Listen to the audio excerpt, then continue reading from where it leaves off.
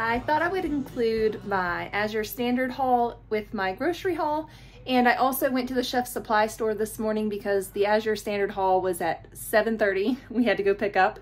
And so I also ran into the Chef's Supply store and Walmart for a few other things that we needed.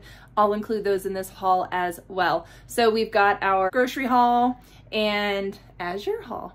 Let's get into it. Okay, so from Azure, let's start out with this stuff first.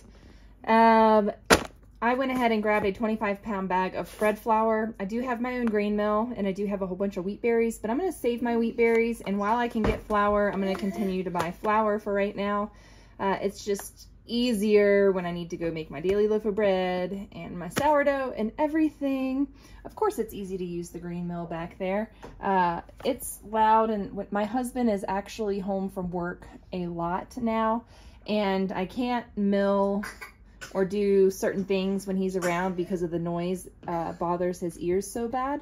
So I went ahead and just grabbed some while he's home a whole lot, and until we can get his ears sorted, they've got to get him some hearing aids and things like that, some noise canceling.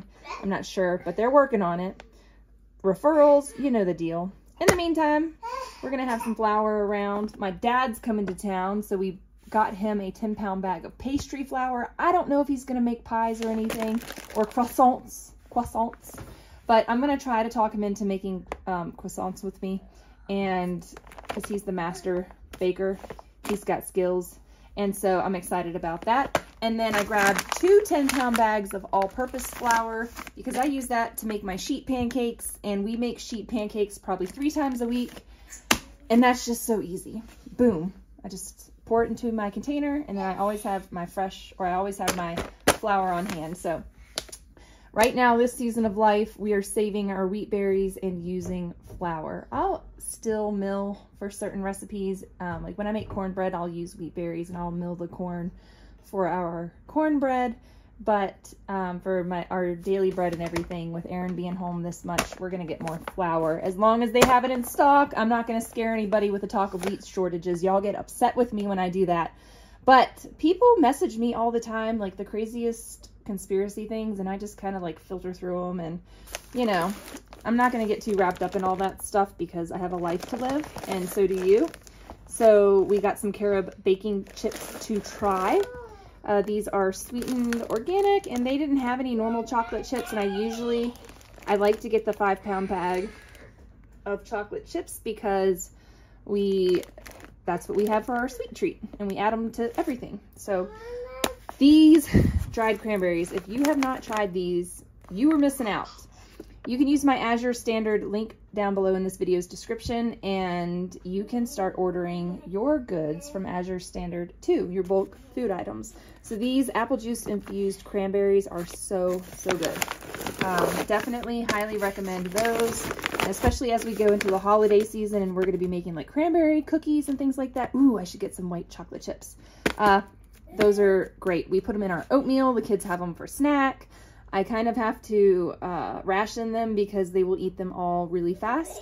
And the same thing with this dried mango. We get this 5-pound bag of dried mango. I say every month or every other month we get a bag of this because that's a great snack. And this also helps work their teeth and work their mouth muscles and their jaw, and chewing on things that are tough to chew is really good for our mouth development, for oral development. And if we're not eating gristly meats and things like that, we need to be eating some other kinds of chewy foods to strengthen our jaw and our facial muscles and everything so that we can be strong humans, right?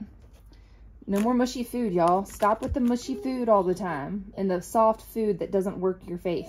We need to work our faces, okay? We need to work those muscles. And this is just one way to do it. So rice vinegar, because I made pickles the other day and I didn't have any kind of white vinegar or anything, and then I used up all my white wine vinegar. So I ordered some rice vinegar, and we'll use that for a variety of things. I'll probably start adding a splash to my rice. I love sushi rice. That is the kind of rice that we keep in stock in our house. I've got probably 150 pounds of sushi rice right now, and we eat it, I'd say 3 times a week. We cook it with chicken broth, but I am going to start splashing some of that in there to make it more sticky sushi rice-like. Delicious. So this is all my Azure stuff. I'm going to put my total up here because I don't remember what it was. Also, when you use your Azure Standard link, when you click on my link below, once you sign up, you will also get your own referral link. And when you refer friends and family and they place an order of $100 or more, you get a $25 credit towards your groceries, okay? Towards your Azure Standard groceries. This is an amazing way that we can all help each other out. So share your codes. I don't mind if y'all do that down in the comments. Use my link. Do what you got to do. And enjoy your bulk organic goods. All right, over here we went to the grocery, the chef supply store, and from there we grabbed 10 dozen of these eggs. We got rid of our chickens last year when we thought that our life was going to be changing. We went ahead and downsized everything. So we no longer have chickens here. But guess what? We're still downsizing and our life is still changing. So we still don't have chickens. And I'm not so sure that we're going to be getting any anytime soon until we settle down at our next home. But for now, I'm sure my neighbors have some eggs. I don't know. I need to find somebody who has eggs on a consistent basis because we're running out of eggs locally here. So I grabbed 10 dozen of those. And then back here for my emergency food stores, I grabbed these really, really fancy Cape Cod au gratin dried potatoes with fresh lobster. I don't know how fresh that is. Been in this bag for a minute, but this was $10 or $9.95. 17 servings per container, not a whole lot, but I thought this would be a special treat or a special thing that we could have, you know, in our emergency food stores. And the same thing with these rustic mashed potatoes. Yes, I do have my freeze dryer, you guys, and I'll link that down below this video's description if you guys are looking for a freeze dryer. But right now, just for ease, I wanted to add some things to my prepper pantry. And you guys know in every one of my grocery hauls, I share with you a little bit about my preps. And so this month, these items are also going to go in with my preps. And you are going to see in my grocery haul, or you have already seen in my grocery haul, what I got to prep from the grocery store. But I went ahead and I found these at the chef supply store and I added those. And this was also around $9. And this one has 32 servings per container. And this is just the old-fashioned russet mashed, or not russet, these are the baby red potatoes that are mashed up. They have the peels and everything in them. So went ahead and grabbed a bag of those. Emergency food stores, thinking long term. And then I ran into Walmart and I really ran in there for bucket lids and a couple more buckets because I have a bunch of stuff. I also grabbed some paint swatches just to see, possibly be painting the house soon. But I went in there because I needed the buckets and the bucket lids for some bulk food storage. I also needed some dishcloths, and I love these flour sack towels. I use these for all of my bread baking. And then when they get, like, my husband will use them to wipe up coffee so they end up stained. And then when they get stained, they end up being our cleaning rags and things like that. So we go through these, and I love flour sack towels. I probably buy a 10-pack once or twice a year, probably once a year, and it's usually right before the holidays, I would say. So it was time. It was time to get more. Then we also needed a new shower curtain and shower liner. So I just got the inexpensive fabric shower curtain. This goes in our kids' family bathroom. And you know how kids are. They smear their fingers all over everything. My kids are always dirty. They're always outside in the dirt. And they come in and use the bathroom, and they'll like halfways wash their hands and like fling their wet hands everywhere. So I thought that this would help. My current curtain is solid white, and you see all the mess on it. So this one, I need to wash my other one, but I'm going to switch them out. So this one will go up, and then when this one gets dirty, I'll switch it out for the solid white one. But maybe solid white isn't a great idea. Grabbed those two. This was like $9 for a piece of fabric. Outrageous. And then this was, I think, like $13 for this shower liner. But we get a new one of those maybe every year or every year or so because we have super hard water and our curtains just get yucky. Everything gets yucky. So there you go. I'm gonna put my Walmart total. It was about 50 bucks, and then oh my gosh, you guys, these 10 dozen eggs and 2 packs of potatoes. This was $50, but I'm gonna put the exact amount right there, and the same thing with Walmart. And then the same thing with my Azure Standard haul. I hope you guys enjoyed this haul. And I look forward to seeing you next time. Leave a comment down below. Are you prepping? Do you save any food? Are you preparing for if you have a job loss, if somebody's injured, if somebody's sick, if you have to, for whatever reason you get in a pinch, inflation, fuel costs, all the things. Are you buying things now to set aside for the future? If you need tips and hints on how to do that and where to start with that, be sure to check out my playlist, because I have lots of information in my playlist. The purge continues. Aaron just did 2 trash bags worth of his stuff. And he does this, he did this like a year ago. So shoes, clothes, lots of stuff. It's a lot of military stuff.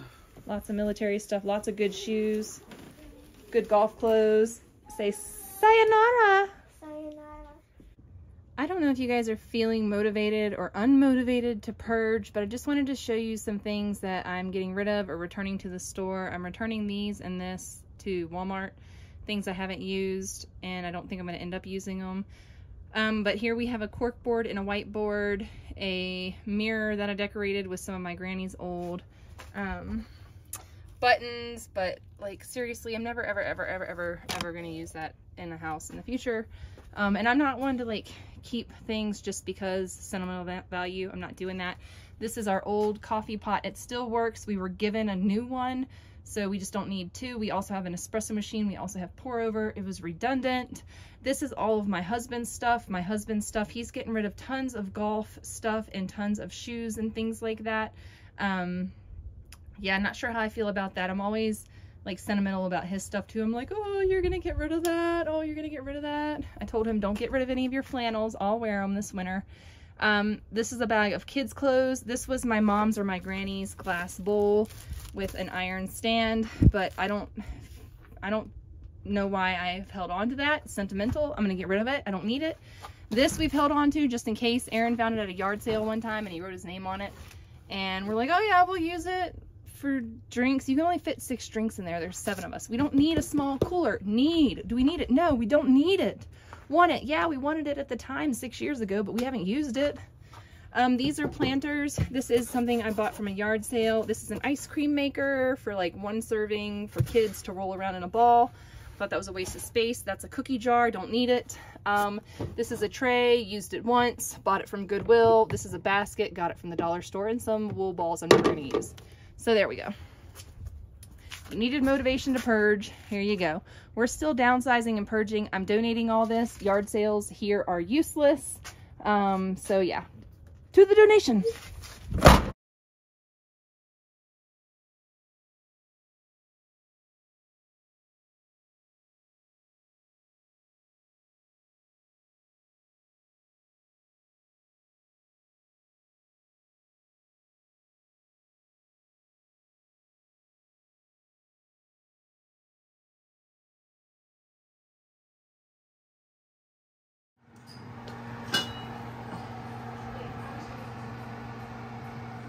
This is a sausage and gnocchi frozen soup that I got, like, I don't know.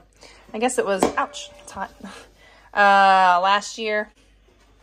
This is what we're going to have tonight. This gnocchi and sausage with kale. So yummy. This is what the kids are having. It's just macaroni cheese, and I throw peas in with it with white cheddar. And that was a simple meal. Is that ours? Is that ours? Is that ours? Is that ours? Is that ours? Is it ours? Is it ours? No! No!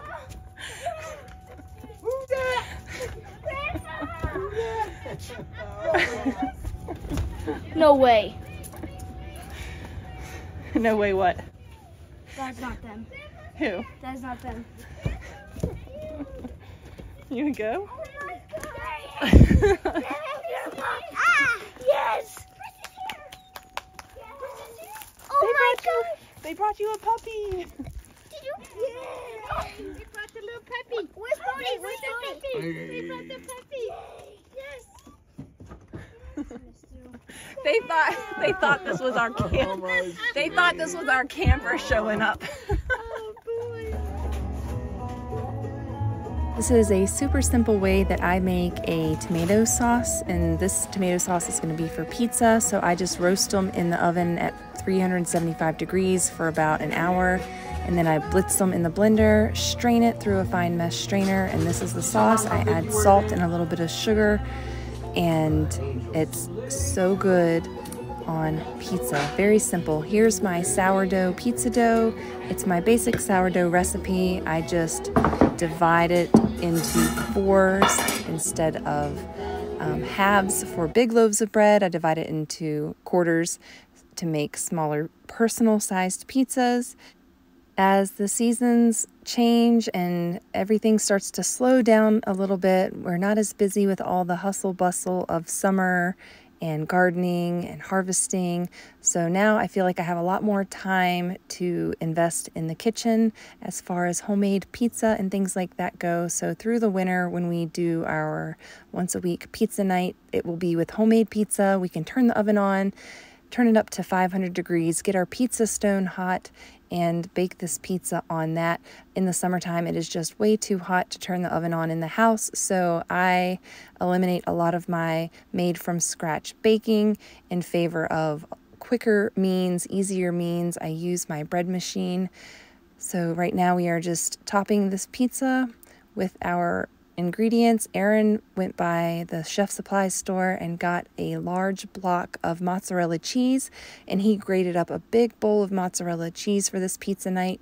This pizza is for Hagen, and I'm going to learn that this pizza is not going to slide off very easily, and it's going to get really misshapen. But this is my first homemade pizza of the year, and I've got some growing pains to work through, so I think I'm going to switch up my pizza assembly. I'm going to put the sauce on it and then put it in the oven and put the rest of the toppings on. That way it's not so heavy to slide off of the board. So I think I need some of those little tiny, I don't know what it is. I think it's like cornmeal or something that the pizza parlors throw down under their pizza. So this is one of the pizzas that's done, and it probably could have used a few more minutes.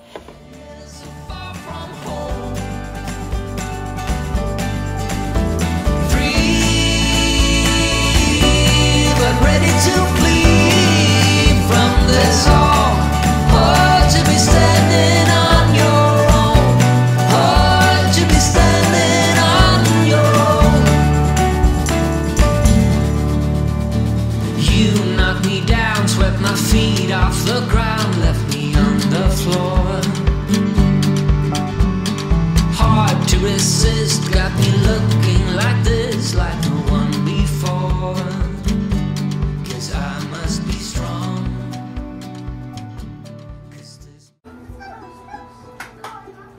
There, I'll shut it when you're ready. Oh, this feels so good. Do you need any more cheese? I don't know. Yeah, just put some cheese on top of that. A little bit. You gotta infuse the flavor.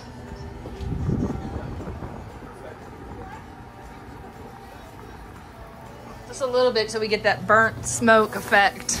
Oh.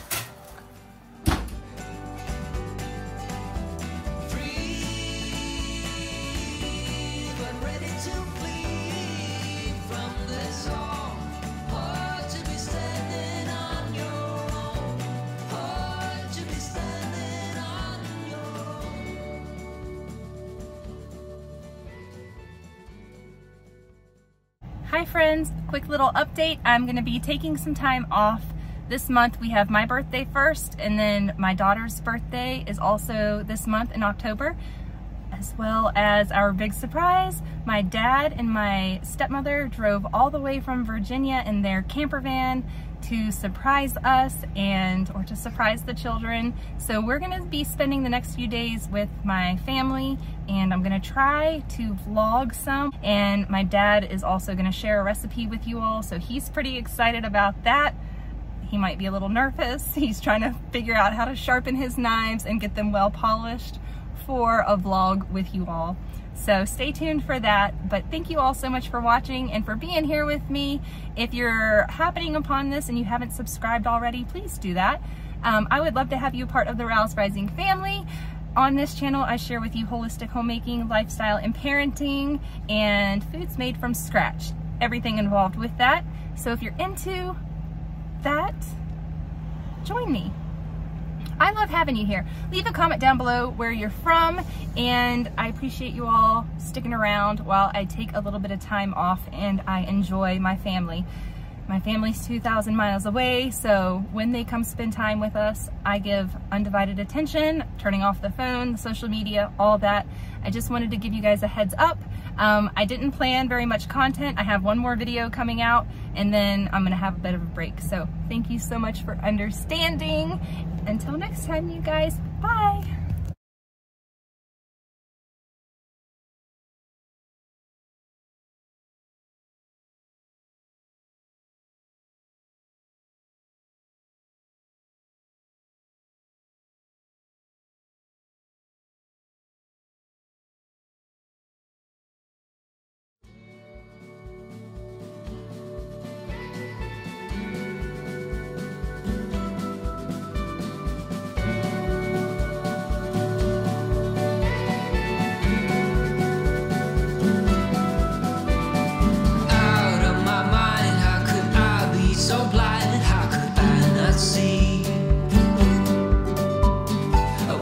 On the floor, looking up, wanting more. This is so unreal. I must have been wrong, 'cause your love is strong for him. Why would it not be? He's always there for you. I keep living alone,